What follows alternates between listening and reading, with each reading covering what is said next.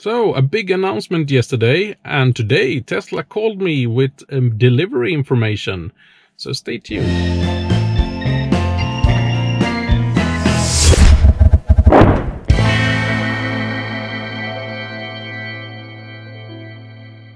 First of all, Tesla called me today to say that, can you pick up your Model 3 tomorrow? And I said, yes.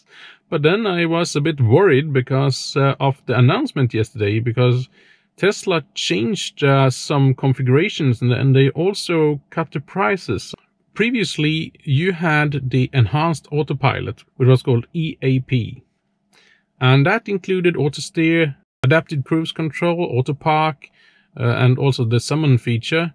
In the US, it's also available Navigate on Autopilot, where you can actually enter an address in the navigation software, and if you activate Navigate on Autopilot on the highway, it will actually change lanes for you. If, for instance, catch up with a slower car in front of you, the car will actually change lanes and overtake the car that's slower.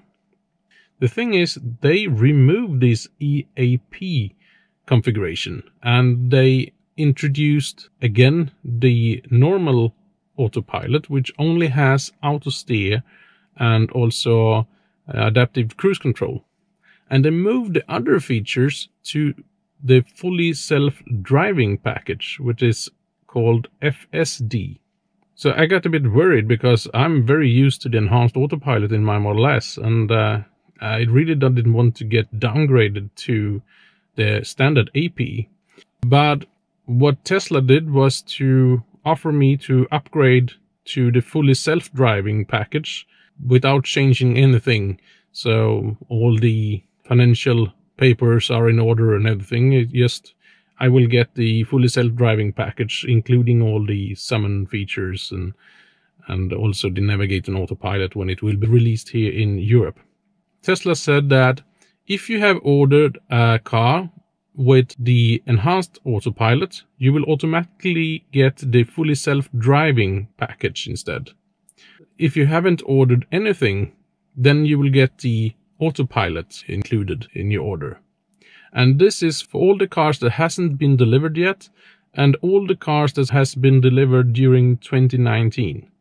I'm going to try to make a delivery video tomorrow, and also my first reactions, because I've never driven a Model 3. I've been sitting in one, but I've never driven one. So that's going to be interesting. Drive safely, and I see you tomorrow. Take care.